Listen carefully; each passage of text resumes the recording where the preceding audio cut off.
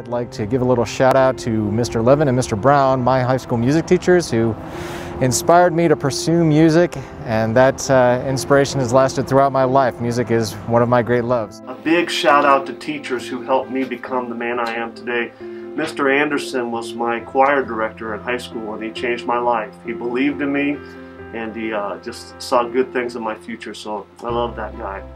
Thanks, teachers. I would like to give a special shout out to two teachers that I know of, my mom Stephanie and my girlfriend's mother Maria, both working from home, working very hard. I just want to give a shout out to Mr. DeReuter, Miss V, Mr. Holst. I just really appreciate everything that you did for me in high school. Class of 2010, I can't believe it's been 10 years. Thanks for influencing my life and so many other individuals' lives. Thanks again. Have a great one. I'd also like to give a shout out to some of my professors that I had at Boise State University. Jeff Anderson, Jody Foster, and Lonnie, all from Boise State University.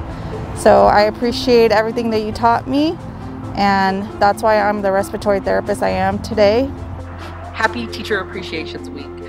I'd like to give a special shout out to a couple teachers that are really impacting my family and my kids.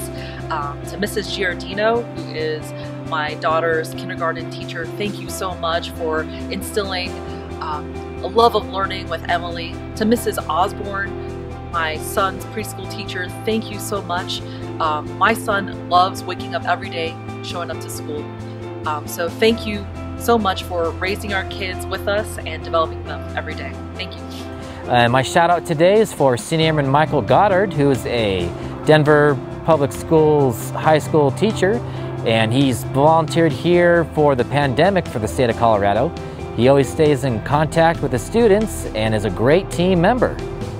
Hey everybody, just want to give a shout out to my kindergarten teacher, Mrs. Wilson, and to all the teachers across Colorado and the United States for overcoming challenges in the new way that you have to teach because of COVID-19. Thank you for all your hard work. You are appreciated.